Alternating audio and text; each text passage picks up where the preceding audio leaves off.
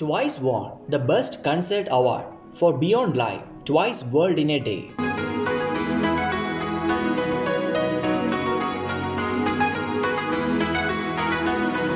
Twice first online concert, Beyond Live, Twice World in a Day, was selected as the best concert on the 8th E-Daily Culture Awards. Beyond Live, Twice World in a Day, which was considered the best concert after fierce competition and received the highest score. It was an excellent performance, not only for its working ability, but also its originality and sales success. The judging committee agreed. As a team with many hit songs, loved by both men and women of all the ages, they managed to make people enjoy, value, and sing along with the songs, despite being an online performance. It also proved again the power of the Hallyu wave. The feast of the hit songs poured out at the concert was the secret to overcoming the limitations of an online performance and delivering the performance with high power. The jury said it is also meaningful in that it is a performance that reproves the power of the Korean wave in a situation where the K-pop performance market has contracted due to the aftermath of COVID-19. Beyond Live, Twice World in a Day was an online concert held by Twice